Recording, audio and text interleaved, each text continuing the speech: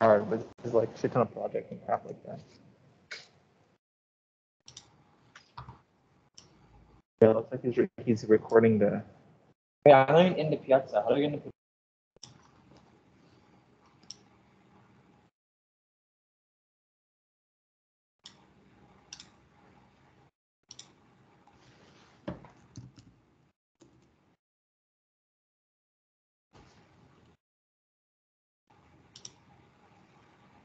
All right. Hello, everyone. Welcome to CS 451, 651, 431, and 631, or what we call big data, because if I want to say the full name, we run out of time. My name is Ali Abedi. I am your instructor for this course. Can you confirm that you can hear me well?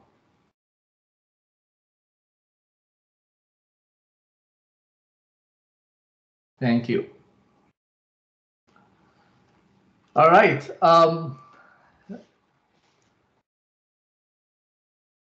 Thank you. So let's start. Before we begin, this course is fully online. This lecture will be live on Tuesdays and Thursdays, and I will record it. And please remind me to start recording in case I forget. I have started recording today, so we should be fine.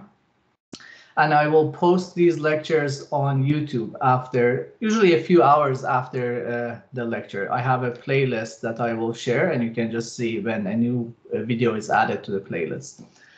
So that's how we do this.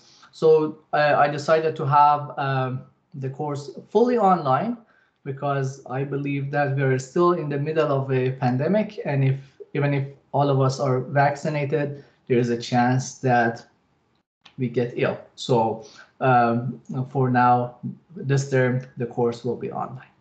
Having the course online has some issues. For me, I cannot see you guys, so it's a little bit difficult for me to get feedback. So if you are comfortable, I encourage you to turn on your video so that I can see your faces. It will be much more interactive for me, and it helps me keep my energy up. So it's much better. All right. Thank you.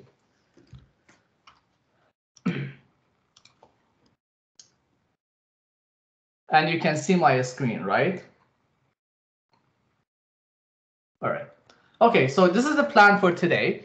I'm going to introduce myself. I'll talk about what big data is and where it comes from and why we should care about big data. And finally, I'll talk about course structure. So who am I? I got my PhD from here in 2017. I'm a faculty member in the Systems and Networking Research Group. And this is my 5th time teaching this course. So the students in the previous terms could not kick me out of school with their evaluation. So it's your time now this term to see if you can get rid of me. All right, so what is big data? Okay, so to answer this question, I have to answer 2 other questions. So what is big data and where does it come from? First, we have to look at how much does it cost to store data? And the second question is, how much data do we generate, right? Because these are the 2 main things that basically cause big data. Let's answer the first question. And let me know if you have any questions. You can raise your hand in the option, or you can type it in the chat box. The preference would be you talk. It will be much more interactive and much more fun, okay? But if you can't, chat box is fine. All right, how much does it cost to store data?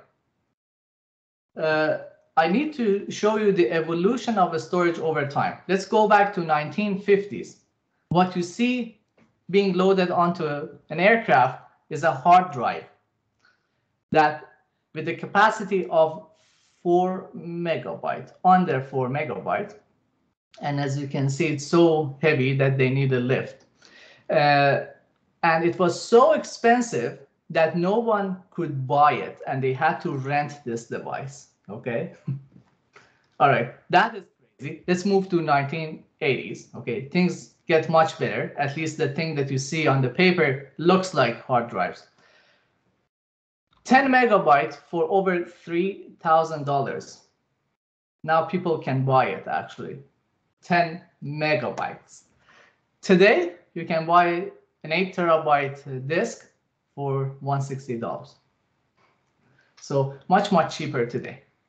And by the way, you cannot use this slide for price check at Best Buy. This is US dollar prices. All right. In Canada, you expect over $200, I think, for that disk. And with the chip shortage, I think even more. Okay, so let's actually quantify this, see how much it costs to store data over time. And I forget about 50s, okay? That was crazy. Let's start from 80s, okay? On the y-axis, I show you how much money you need to spend to buy 1 gigabyte of data. The y-axis is logarithmic, so it's crazy. 1980s, over $300,000. You could buy a very nice house back then. Okay, 1 gigabyte of data. And as we move forward 10 years each time, you can see that the price is reduced by orders of magnitude. Every time I cross one of those lines, that's 10 times less. It's logarithmic, right? And today, we are talking about 1 to 2 cents per gigabyte. I think it is clear how cheap the disk or the storage in general, storage cost is. So I joke about this. I have solved the money problem for time travel, right? So if somebody says we don't have money for building a time travel machine, there's no problem. So you take hard drives back to 1980s, and then you sell them.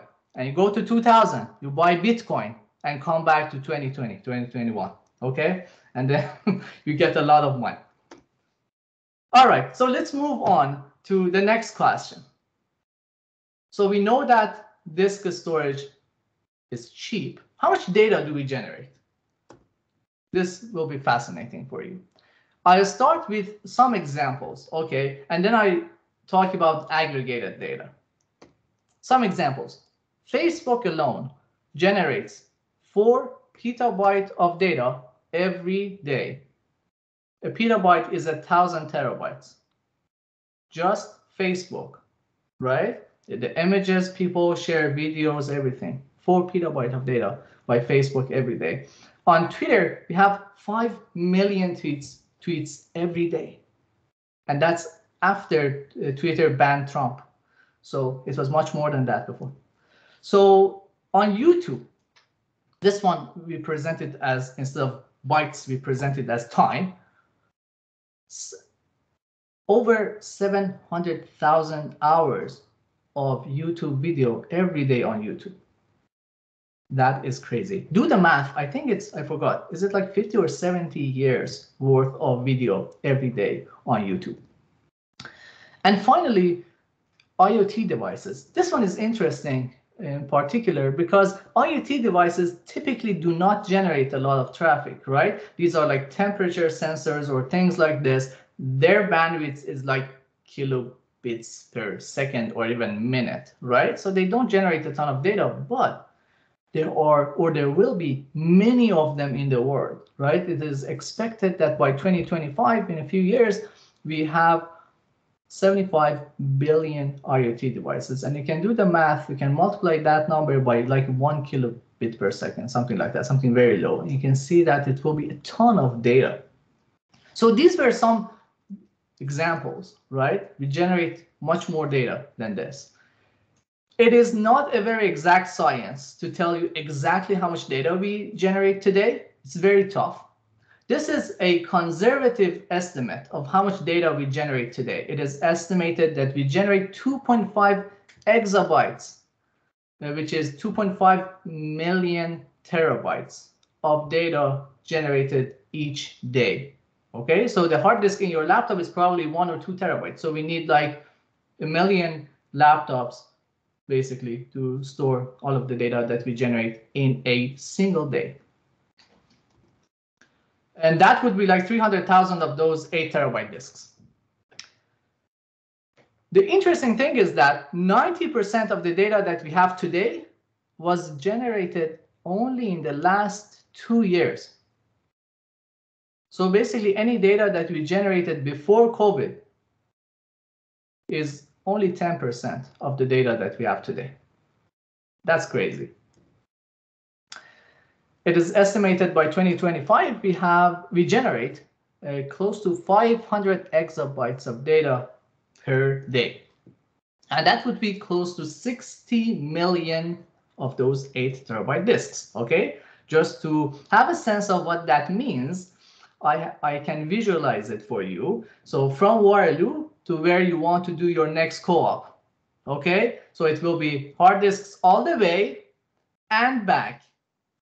So that's the amount of data that we will generate in a single day in a few years.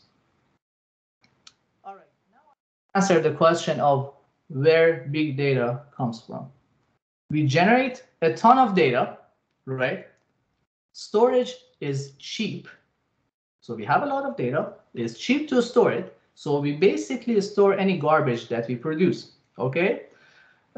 Sometimes companies store data that they have no idea why they are storing, okay? They are hoping that tomorrow they do data mining and find something. But today, they just store the data. They have no idea why, okay? Why? Because it's cheap, right?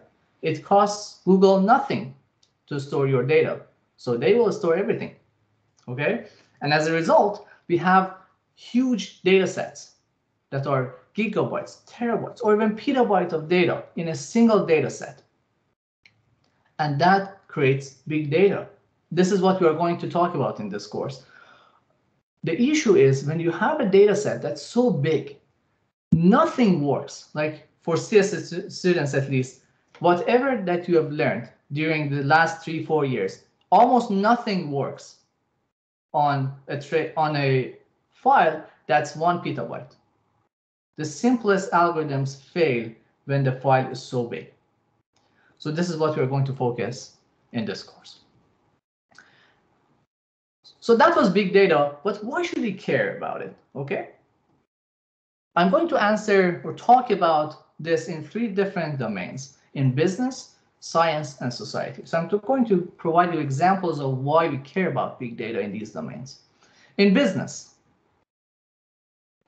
the short answer is it makes money. How? Well, we have a concept called business intelligence. It is very simple. It says when a business has a process, it should basically gather data from that process to gain some insight in order to improve that process. We will say, that's obvious. And it's not a new idea. Back in 1990s, Walmart did a study and they found that people tend to buy diapers and beer together, right? So they put these 2 items together and they increase sales, right? So it's not a new idea. What has changed? We have more storage capacity, as we just talked about, and we have more computation capacity. And we can gather user behavior much, much easier. Back then, they had to do studies to figure out like what people buy and things like that. Today, things happen on the internet. It's very easy to collect your behavior. And we see examples of this everywhere. On Amazon, for example, when you buy something, right, or you look at one of the items, it says customers who viewed this item also bought other stuffs, right? So these are recommender systems based on collecting user behaviors, figuring out that if someone views item A, they tend to view item B. So if someone looks at item A, I recommend item B to that customer. Similarly, on Netflix, for example, because I watched Better Call Saul, Netflix recommend Fargo and Homeland, right? Because they're similar, or people who watch Better Call Saul, also watch those other movies, right? And as I said, at the end of the day, it makes money for businesses, and it involves a ton of data, right? You can imagine that, like, how much data Amazon has from user behavior, right? The second example is science. Why do we care about big data in science? Well, we are in a new era in science in which we have equipment that generate tons of data, because all of these equipments are connected to a computer, and these sensors collect a lot of data. I'm going to show you a few examples here. I love physics, so it's mostly from physics. If you remember, we had the first image of a black hole a few years ago, right? You might be interested to know that to generate that photo, they collected 4.5 petabyte of data. So again, petabyte is 1,000 terabytes, okay? So that took them roughly 1,000 hard drives to store the data, and they used trucks and planes to move the data, okay, from one place to another one. And that's because they did not take this course, right? Another example of generating a ton of data in science is the SKA telescope. This is an international project that's going to build this huge telescope that is basically an array of telescopes in a 1 kilometer by 1 kilometer square space, basically. And it is planned. It is still in the planning phase. I'm not sure if they started building it. It's a very ambitious project. The data science part of this project is a challenge on its own, because this telescope will generate 5 terabits per second. We do not even have the technology today to handle this much data.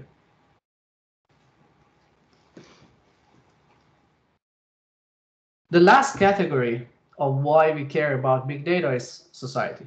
So we have a concept called humans as social sensors. What does that mean? I think all of us, or most of us, have we are on social media, right? And we see something, or we observe something, and we post something about it on Twitter or Facebook or Instagram, right? So we are like sensors that detect something and we report it there, right? We talk about our feelings, about the situation, about COVID, about everything, right? So we are like sensors, and there are so many of us. So we generate so much data, and it's possible that we basically mine this data and find out what people think, or we predict all sorts of crazy things. Let me show you some examples. We have a category of research papers that can be basically summarized like this. They predict something using Twitter data, okay? And this example, I had it from before COVID, and it makes more sense now. So this is about predicting the spread of a disease using Twitter data, only using Twitter. So we don't get access to any other data, source of data, just Twitter. The solid line is basically what we predict to be the spread of the disease, okay? And the dashed line is the ground truth.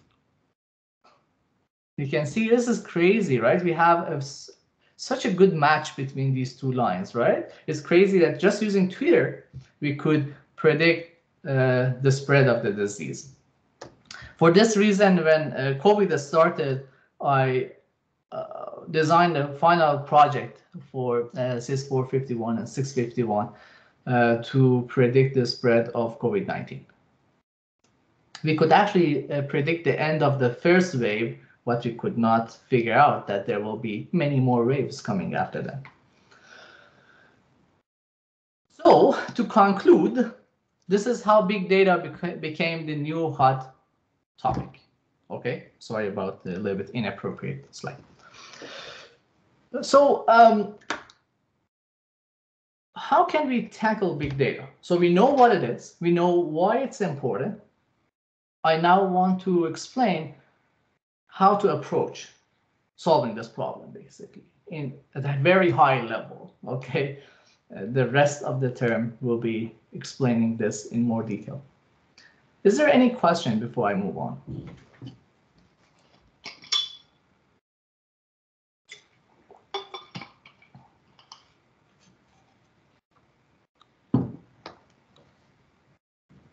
All right.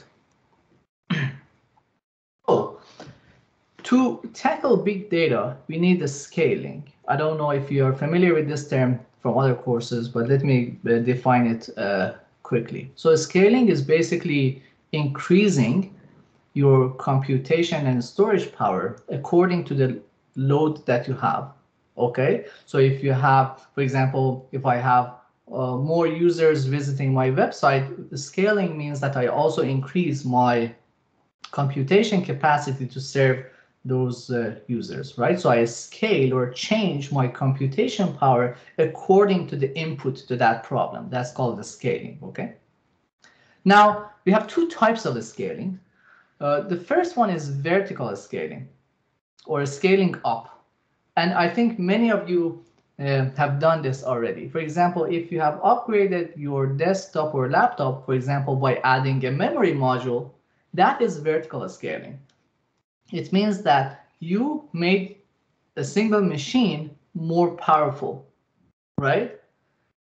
And then if we need a stronger machine because I have to do more work, I can upgrade it even more, right? So there's a single machine and we keep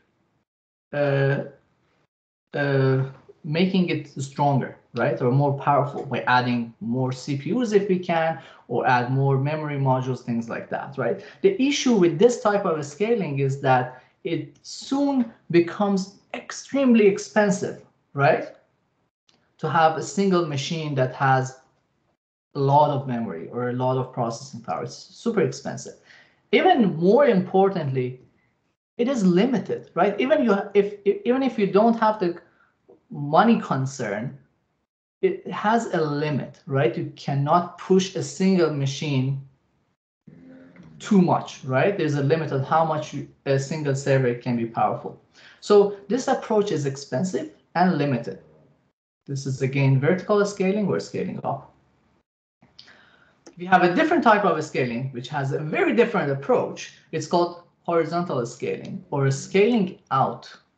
What does that mean? So I have a machine, it runs out of capacity, I need more capacity. Instead of making that machine more powerful, I add another machine. This is horizontal scaling or scaling out. And then if you run out of capacity again, you add more machines, okay? So because you add cheap machines, overall, this is a much cheaper solution compared to vertical scaling. And this is what we like, and this is what we use in this course. The issue with horizontal scaling is that previously in vertical scaling, if you had an application, right, you could add more memory to that machine, right? And the app still works, right? It's a single machine, it still works. It's now faster, so it can basically support more load. But now the issue here is that as soon as you move from a single machine to two machines, it is not trivial how to actually scale our program, right? Can we run two copies of the program? It may not necessarily work, right? How about the coordination between these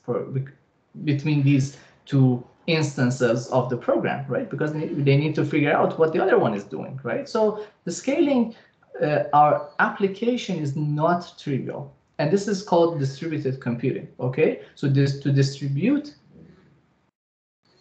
the workload among multiple machines and somehow aggregate the results. That's distributed computing.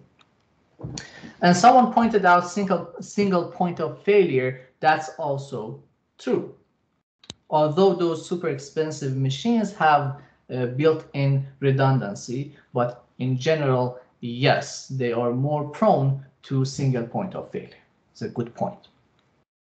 So, okay, we think this is a good solution for scaling, right? Because when we need more capacity, we can add more cheap machines. That's really beautiful. We really like it. But the problem is, how can we run a program on multiple machines? That is not trivial, okay?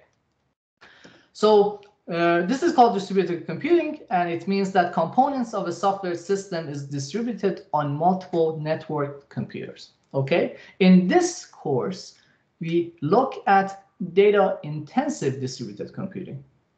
So a type of distributed computing that handles a ton of data as input. That's how it's different from the normal distributed computing. And we have a course on distributed computing. That's a separate course. We focus on data-intensive distributed computing. All right. So if you care about a project that needs a lot of processing, this is actually not the suitable course because we care about applications that handle a lot of data that don't necessarily have a ton of computation to do. All right, let's talk more about this. How can we use multiple machines to do something? Well, we know that even on a single machine, we parallelize our solution by having multiple threads or processes, right? At least our CSS students know about this. They have probably written programs that handle a problem by having multiple threads or processes, things like this. So we can make the computation parallel even on a single machine. But even there, it is very challenging, right? Because we have to think about shared memory access between threads or message passing, all of those architectures, and also so many other things that as soon as we have multiple threads, we have to think about locks, condition variables, deadlocks, live lock, race condition. This is CS350 for CSS students. Hopefully I did not bring back a lot of dark memories from that course. I don't think it's your favorite course. So this was a single machine, right? One server, one machine. Now, if you expand this to multiple machines, you have all of those problems, plus you have to deal with a cluster of machines. The cluster of machines is basically a set of servers that are networked together. Okay, so now the scale goes from a single machine to a scale of a cluster or even multiple data centers. And now imagine what happens if I have like 100 or 1,000 servers. It is very likely that one of them dies, right? So what happens? So everything grinds to a halt. It's crazy, right? It's very challenging, right? It's very difficult. So, and we have so many interactive services running on these machines, making things even much more complicated. Questions?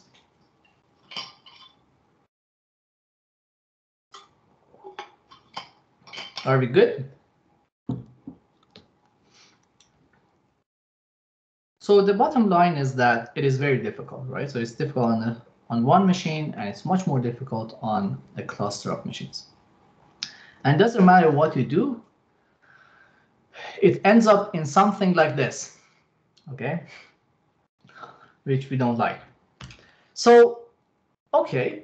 So we are going to work with a cluster of computers. And again, to remind you, this is because we chose horizontal scaling, right? We want to add machines instead of making a single machine more powerful, right? So we have a set of machines and we want to run a program on top of these machines. As I explained, it is very difficult, very challenging, right? So how can we do this? In order to answer this question, let me actually give you another example that you are more familiar with. So all of you have written a program, right, that runs on top of a CPU, right? AMD, Intel, different generation, doesn't matter, right?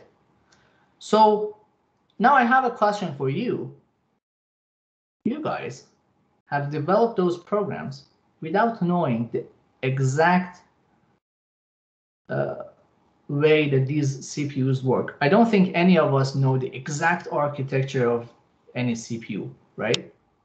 Sometimes we write a program, we don't even know what is the underlying architecture. So my question is, how come we can still program without knowing what's happening inside the CPU? We know a little bit, right? I don't want to insult you, but we don't know exactly what's happening there, right? No, none of us know exactly how Core i9 works, but we can program. How?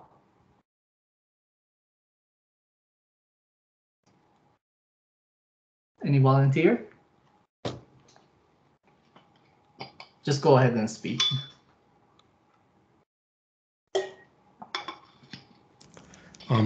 Professor, just like we can drive our car without knowing what's going inside the car. I didn't get the first part. Say that again. I'm saying that it's just like how we can drive a car without knowing what goes on in the engine. That's good, right? So that is the answer. But like, why? Exactly why this is possible? That was a good point, right? You are referring to something very important here, abstraction. Separating what we want to do from how it's done, right? So the driving the car example is also very nice. I like it because there's an abstraction, right? There's an interface for you. You don't care about how the engine works, right? So you have a steering wheel, right? And you have the pedals, right? And some other mechanisms, right? So there's an API. So that's how you interact with the car, right? So that API abstracts away the complexities of the rest of that system, right? So in the case of the car, it abstracts away how the engine works, right? Don't care, right?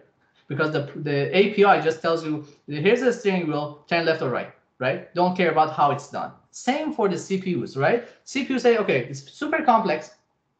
There's an instruction set, right? That says, okay, I can add two numbers, and this is the instruction. So you can tell me to add numbers. Don't worry about how I do it, right? This is how, and this is why we can write programs. And obviously there are higher levels, or as you mentioned, multi-levels of abstraction, right? We have assembly, we have higher levels of languages, doesn't matter. The overall picture is abstraction. So we separate what we want to do, adding two numbers, from how it's done. Loading it into this register, loading the second number into the register, do this, do that, right? Separating these. So for CPUs, it's using an API or the instruction set. For how about our problem? So we have a super complex system, a cluster of computers. We don't like the complexities of these systems. Can we abstract it away? Yes, it's possible, right? So we need a system in between that we can tell it what we want to do, right? And we don't worry about how it's done. In general, we need two things: a storage mechanism, so that if we have like a 1 petabyte data set, we can just tell it to store this file, and I don't want to know how you do it, okay? I just want a clean API. I can open the file, I can read the file. I do not care how you do it, okay? And also for computing, right? We want to write programs to do something, right? To process this data set. How? Well, again, give me an API so that I tell you what to do. You figure out the rest. And this will be the topic of the next few sessions.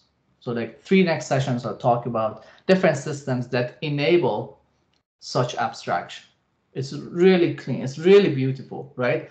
It's a system that you just define a function, define 1 or 2 functions, and it works.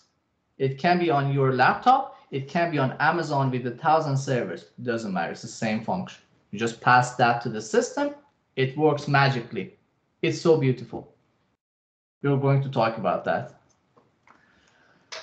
Questions?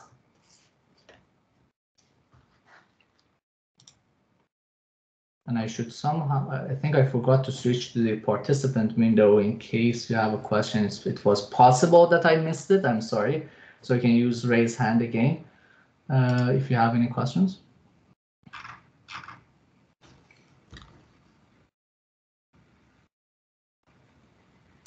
All right, so we got a question. it's a very good question. The question, I read the question for you. Why do the two situations of processing a lot of data versus doing a lot of computation need different types of solutions and infrastructure? I will talk more about this in the next few sessions, but high level, or okay, an example. When you work with a lot of data, most of your computation is I/O bounded, right? Because you're reading and writing a lot of data. When you do computation, regular computation, it's mostly CPU bound, right? It's always instructions. Now, why this is important? Well, it impacts, because we need to optimize these underlying systems, right? Should we optimize for better I/O or better computation? So this is a very high level answer, and you will see examples of this and more detailed examples of this during this course. You will see, oh yeah, because I have to move like a terabyte of data, this architecture makes sense.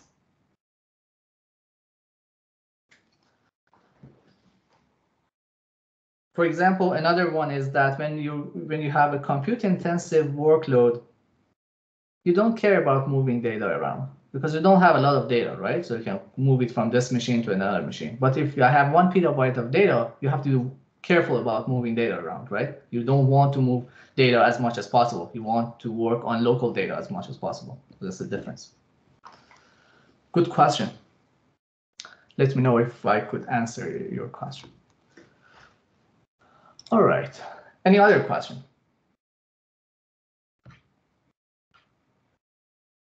Let me go back to the participants window.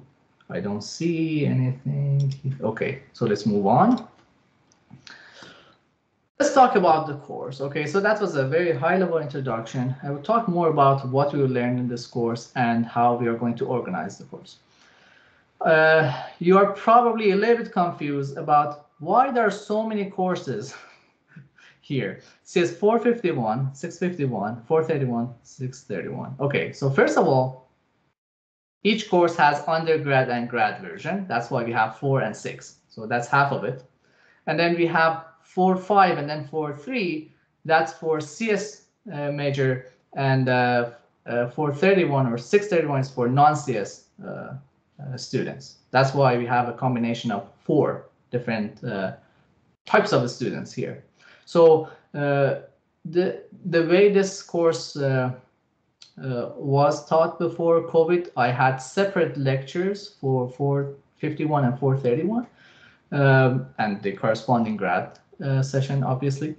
But when we moved online, the number of participants went down because some students cannot attend live lectures, or they prefer to watch the recorded version. So it didn't make sense to have the lectures twice. So we have combined all of the lectures into one, because the content of the lectures are the same, actually. The reason that we had separate lectures was to have a better environment for students with different background to ask questions. But here, because we have fewer students attending the lectures, we still have that environment. I think everybody feels or should feel free to ask any questions. Okay, so this is a complex topic, and sometimes I do not know the answers either. So please ask questions. So this is the story about the structure of the course. Okay, 4 sessions. As I said, lectures are the same, assignments are different. I'll talk about that.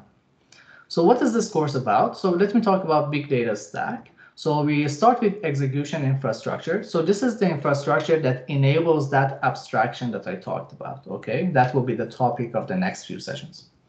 And then we have analytics infrastructure. These are the algorithms that we design specifically for big data problems. And finally, at the top of the stack, we have data science tools. These are the tools that enable doing data science. This course talks about all of these components, but it is mostly focused on the middle one, algorithm design. It's a hot topic, so there are many buzzwords, okay? MapReduce, Spark, Pig, Hive, NoSQL, Priggle, Giraffe. As you can see, there are so many animals here. So I promised to introduce the entire zoo during the term. Then we have at the top of the stack, we have data science tools, right? We talk about business intelligence, data science, data warehouses, and things like that. And most importantly, the majority of the term will be talking about algorithm design. We talk about different types of data, and as a result, different types of algorithms. For example, when we work with text, how can we process it, right? When we have a trace that's 1 terabyte of text. Or how about a graph that's too big, like Facebook has like 2 billion nodes, right? The friendship graph is a huge graph. You cannot run Dijkstra on it, okay? So we need to design new algorithms to process huge graphs. Relational data, we will see that traditional SQL databases fail when we have huge amount of data and unstructured. We have data mining. How can we mine the data? It's a really cool topic. Again, we have a ton of data. How can we do classical classification, clustering problems? And finally, what happens when we have a stream of data instead of having a stored data set offline? How about when the data keep coming? For example, if we are processing Twitter data, right? We keep getting new tweets, right? How can we process them? Again, we'll talk about a few very cool algorithms. So again, the focus of the course is on algorithm design and thinking at the scale. We want to teach you how to approach a problem where the input is a big data set, okay? As I said, it's really interesting because most of the things that you have learned already don't work.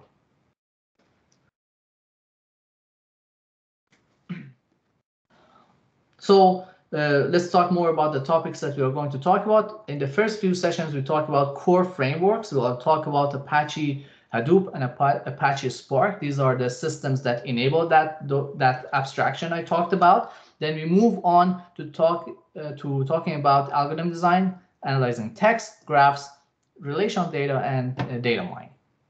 And at the end of the term, towards the end of the term, we talk about what's beyond batch processing, and that's specifically talking about a stream of data. When we have a stream of data, how can we basically modify these algorithms to work?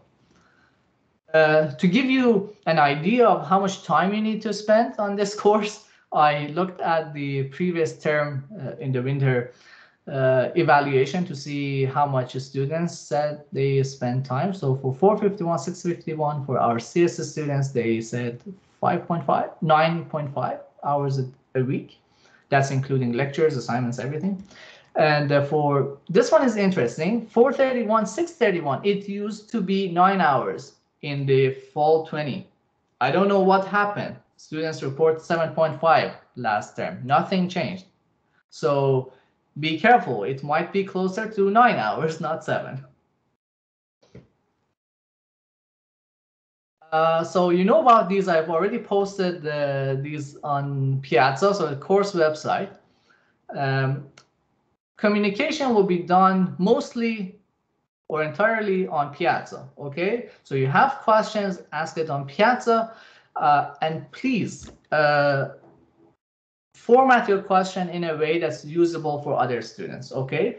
As the CS 451 session, half of you were not supposed to be here because the capacity was half of what we have today. I agreed to increase the capacity to almost double what it used to be, okay? Because the pre-registration, I think that's called, is it pre-enrollment or registration? That's what it's called.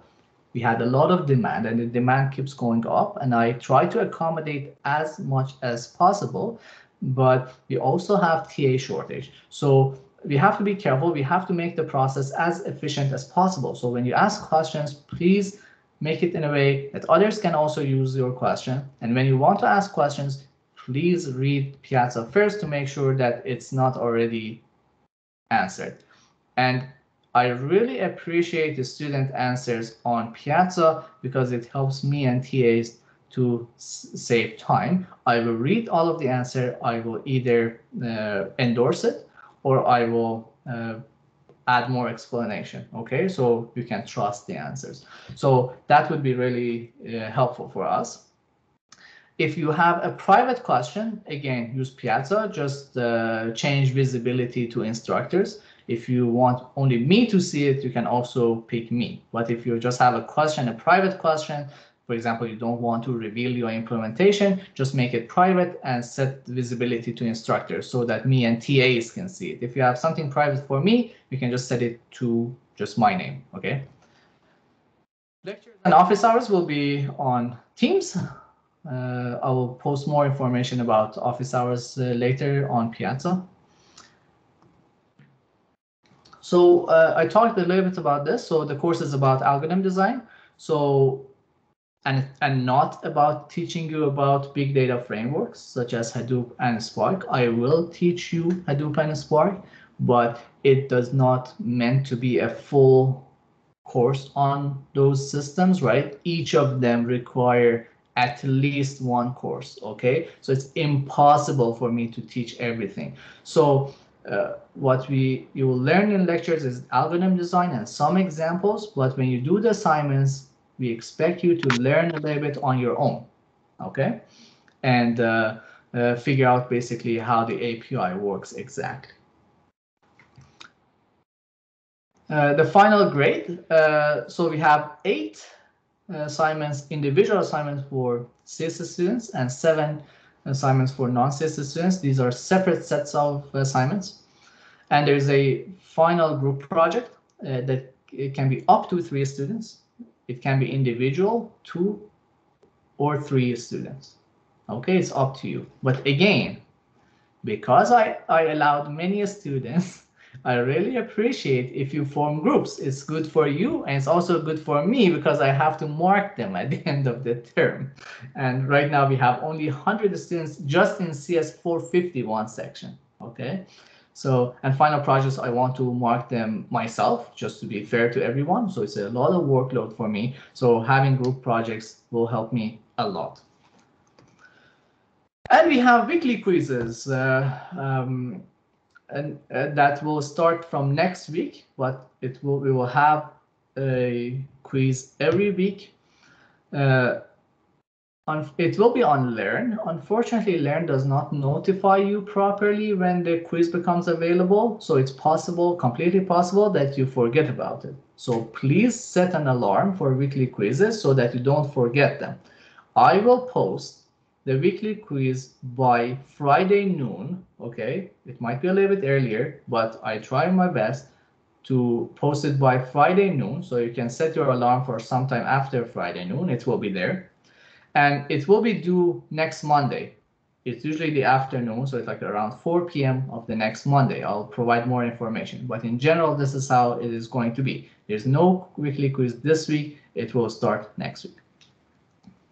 So I will not accept any excuse for missing weekly quizzes, okay? Obviously health related stuff, but if you forget about it, there won't be any exception.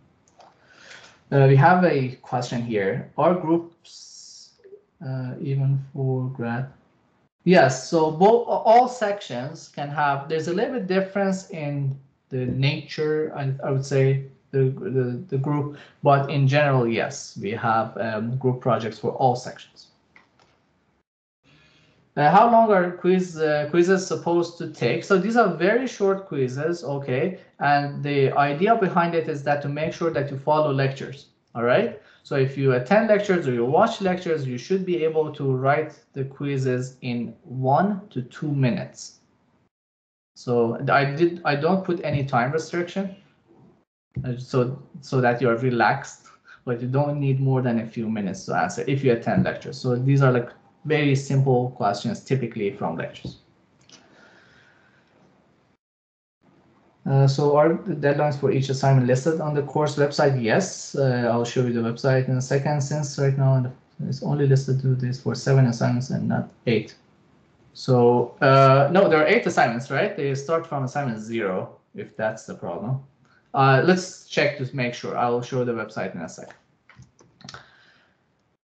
Okay, expectations, your background. So for CSS students in 451, 651, we expect you to be comfortable in Java and Scala, or be ready to pick it up quickly, okay? Because these are the languages that you are going to use for your assignments.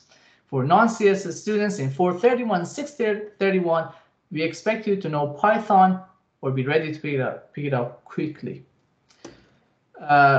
You should be interested in the topic. Sometimes it can be a little bit difficult, but if you're really interested in this topic, it is nice. It's nice to work with these problems, these sorts of problems. It's fun, okay? But you need to put the time. Basically, this is a very evolving ecosystem, you should be comfortable with things like making sure this is a proper version, things like that. You're not using an old version, things like that. So this is the expectation. Very important here. I did not have this slide in previous terms because I thought it's obvious, but let me be clear here. I am a very nice guy with the exception of this slide. Okay, so if you don't want to see the other side of me, don't think about cheating. Okay, so it will have very bad consequences. You will lose the mark on that assignment. You will lose mark on the final grade. Okay, the reason it's important is that I'm telling you here, this is no secret. I may reuse some of the assignments from last terms. There might be repositories from previous students available. I tried my best to shut them down. I think they are down. It's possible that one of them pop up. Don't even think about looking at the code. Like honestly, I had the students who looked at the code in the previous terms and then they did the assignment on their own. But the software that we use found that there are similarities. The problem with these type of problems is that when you look at the code, it's very difficult to write it in another way. And even if you do it on your own, it will be considered cheating at the end of the day. The software is sensitive. It finds the logical similarity between the code, not the comments or different variables. So it finds all similarities, okay? And to be fair to all the students who really spend time doing assignments, I will make sure that I do this even more seriously than before, okay? And so just make sure don't look at any code online. It's fine to look at the Stack Overflow, right? That's how I code, all right? So, and if you use a lot, just cite it in your code that I use this part from Stack Overflow because the software will find these similarities, okay? So I have the assignments from all of the previous terms and I have obviously all of your submissions. So the software will cross-check everything and it will find similarities very easily. So don't think about it, please. This is a fun course, okay? And assignments are super important and they complete the complete lectures because there are concepts that it doesn't matter how many hours I talk about, you will learn them when you do the assignment, okay? I bet there will be many moments that say, oh, this is what he was talking about when you are doing the assignment, okay? So it helps you to understand these concepts. And there are many students already on the waiting list for this course, okay? So despite increasing the capacity. So if you're really interested in the course, please don't cheat. And if you want to cheat, please drop the course. Let other students enroll. All right, we have a question. It is it Java and Scala or Java or Scala? Unfortunately, it's and. And that was a good question. We have a slide on it. So this is for 451, 651 students only. So non-CS students can have a break for 1 minute. Okay, so in CS, the CS version of the course, we use Hadoop, which uses Java, and we also use Spark, which uses Scala for the programming language. I have a warning for you from students in previous terms. At the beginning of the term, you have some free time. Try to learn Scala. The Scala will not appear until assignment 2, if I'm not mistaken. So don't wait until then. Start immediately if you don't know Scala. You don't need to know very advanced concepts, like basic things is fine. Just make sure that you're comfortable with the language, okay? Because it's a little bit awkward. We will use private Git repositories. The first assignment, which is assignment 0, will help you set up, okay? So that we don't run into issues later on. So don't worry about this. The A0 will explain this to you. There's, if you submit your assignment late, you will get 0. I make sure that I make the assignment available at least 2 weeks before the due date, so that you have a lot of time to work on it. Don't let it, don't start late, okay? Please use the office hours. It will be problematic if you start like working on it like a day before, and we won't be able to help you that much, right? Because it's not guaranteed that like 2 hours before the deadline, me and TAs have time to answer questions, right? But throughout the week or 2 weeks, we can answer all of your questions. So so that's about that. I think the only exception will be A0, which is due next Friday. I will post it sometime tomorrow, probably. It's a basic assignment, and I will add a tutorial for it later. I will talk about the concepts in A0 more next session, but you can start looking at the assignment and start working on it. For the rest of them, you have at least 2 weeks. All right. For non-CSS students, 431, 631, we will use Python and Jupyter Notebook. Specifically, we use Google Colab for development, and we use private Git repositories. Again, assignment 0 is designed to help you set up all of these things to make sure that we don't run into problems, and we will use Python.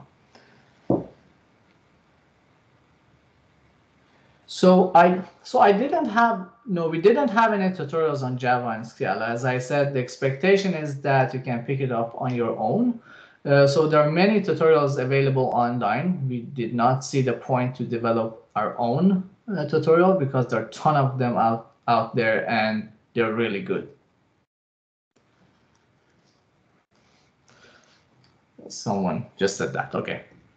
Again, no late assignments for you guys, because there's I think 1 assignment's less, the time is even more. So I try to post it at least 2 weeks. You have 2 or 3 weeks to do the assignments. And finally, we have only 1 required textbook, which is available online for free. And there are some optional books that, depending on what you want to learn, Hadoop, Spark, you can use them. So this book, this is the older book. It's good for fundamental concepts, but it uses as an older version of Spark, so the code is different. But for learning the concept, it's a good book. But for code, you should use the newer books. I have checked all of these, and all of these optional books are also available through the library for free. So you don't have to pay anything for textbooks.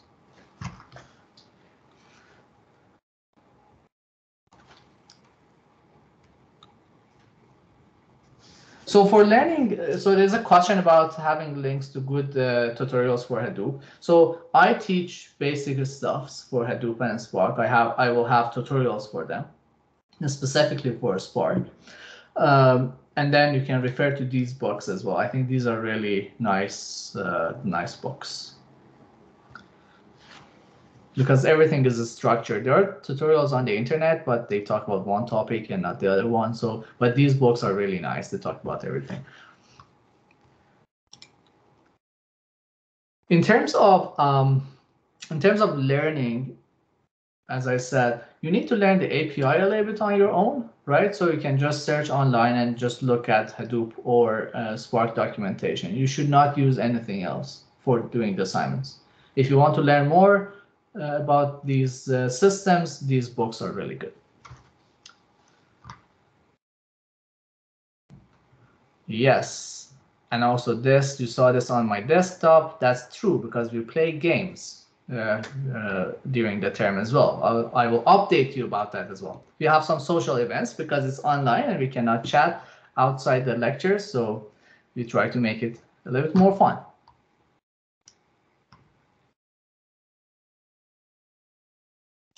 So let's have a quick look at What happened? What's happened to the website? All right, there you go. So this is the course website.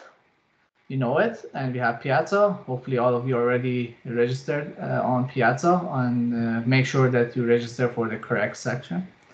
Then we have some of the stuff that I talked about here, the books.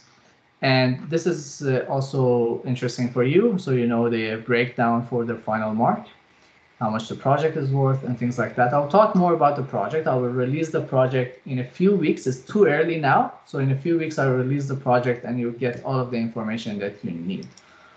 That's about that. So the syllabus page is probably the one that we refer to the most. I will update this throughout the term. So this is the plan for this term and the dates and the assignment deadlines. So as you can see, 1, 2, 3, yeah, so 7, so 8. It starts from 0. You're computer scientists. And then, so here, 0 to 6, so 7 here. So the reason it's A0 is that it's not a real assignment, okay? It's a mini assignment just to let you know the system, things like that. And I post my slides, which also work as course note. So it's a slide, and sometimes I have a little bit of a note under the slide to explain in case you want to look at them. These days we have the recorded video, so you don't really need to refer to them, but in case you want. And we have some readings and optional readings, things like that I will post. So it's already available for all of the topics. The slides are not ready yet. I will upload them usually a few days before the lecture. And also these are links to the assignments, so they are not they don't work right now. They become available as I post the assignments. All right, so let me stop sharing my screen. What I will do, and I move you guys here so that I can see you when we talk. Okay. Let me see if I miss any question.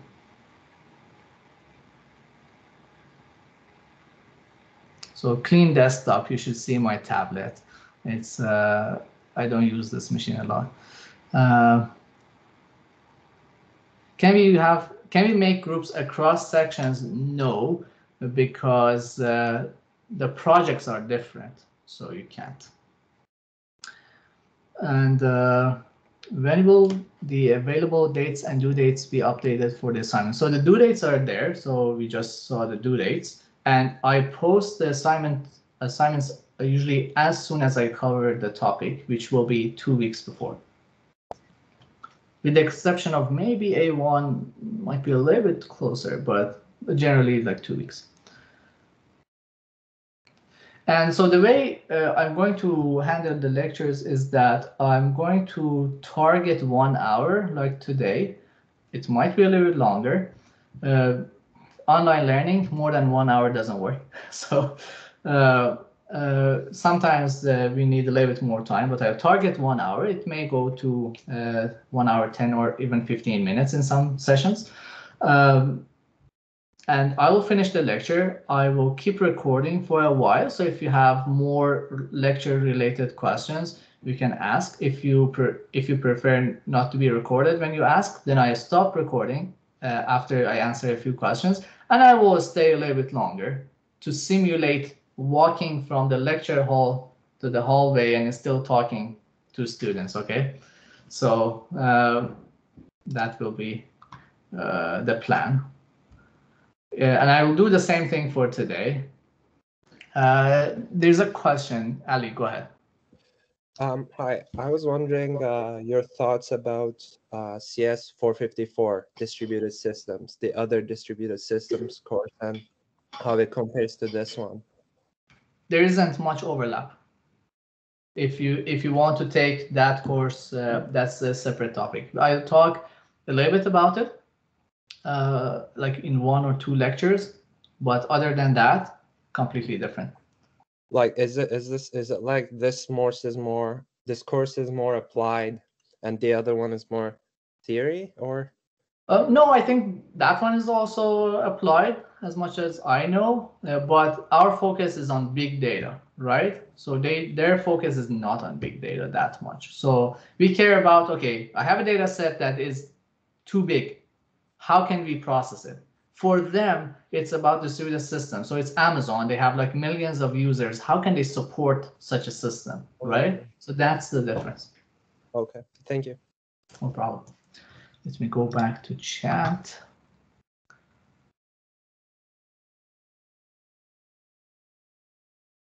So for the final project, there's a post on Piazza that will help you find teammates, okay? I will make that visible as soon as I post projects. So there you can just say, you can introduce yourself and then others can also comment, or that will be the place for you to link to other students. And A0 is not posted yet. It will be tonight or tomorrow. Don't worry about it. So A0 is a very small assignment, and I recommend doing it after the next session. But I will post it so that you can have a look.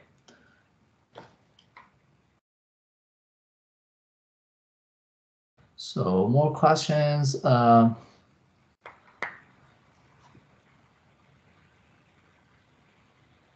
So for CS 631, last time I checked, there were only 3 or 4 spots available.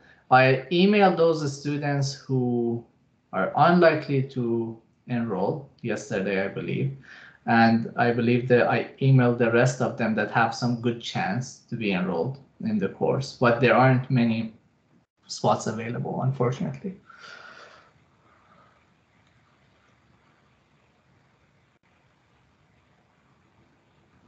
Sections, yes, different, like 451, 651, correct. So someone is recommending groups on Learn. I haven't used it, but I will look into it to see. So I will also post like an informal session. So I didn't have time to post about it sooner, but we typically have like an informal session that we basically get together and talk about random things, games, things like that, our hobbies, and to know each other a little bit better. Again, not the best environment here for knowing people, right? So that will help a little bit as well. I'll post about it. So watch for it because it can be tomorrow night or tomorrow morning.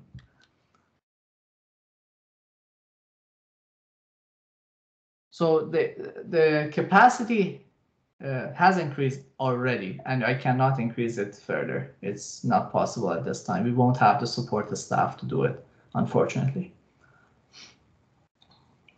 So the course will be offered next term as well. So if someone wants to enroll, they couldn't. I will teach it again, most probably next term as well. Unless your course evaluations are really bad and they kick me out of, so there's a condition. All right, so that's fine. So let me stop recording. I will be around a little bit more. Feel free to leave if you want.